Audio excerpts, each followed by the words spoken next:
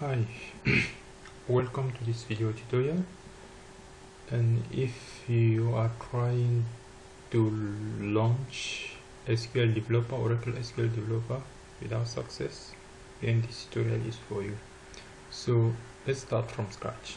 Suppose you just want to download SQL Developer from the official website.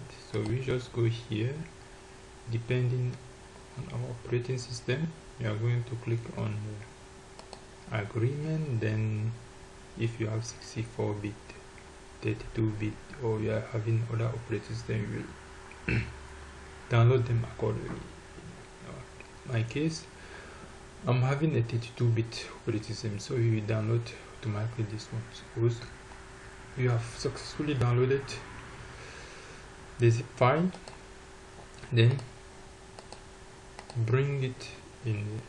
Let's go to my computer here, and suppose I have installed it here in a very nested directory. So I have come here, then unzip SQL Developer here. Then we have to launch it. So whenever we start it, let's see what happens.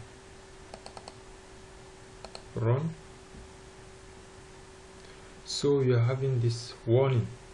In order to bypass this step, we have to go to a C drive,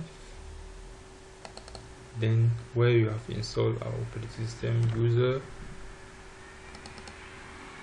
then the name, then go to app data, then roaming, and inside roaming you have to delete all the SQL that we have there. These two folders have to be deleted: SQL Developer separated and SQL Developer in one word. These two folders have to be deleted. After deleting, then what we are going to do is to take the zip file, then go to our computer, then try to go to unnested directory. Directly in the C drive here, we are going to paste it, our zip file, then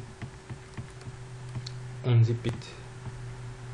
So if you unzip it here, we get a folder like this one. Then now let's start it.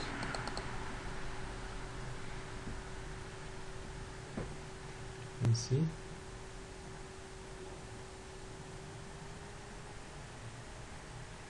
It's loading.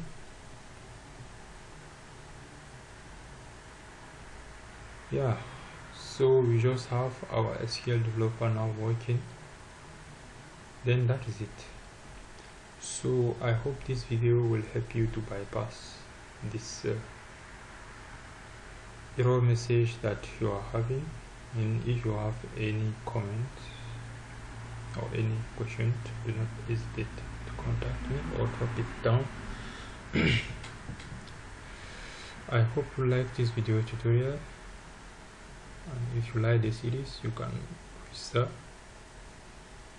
it. Thank you. Bye.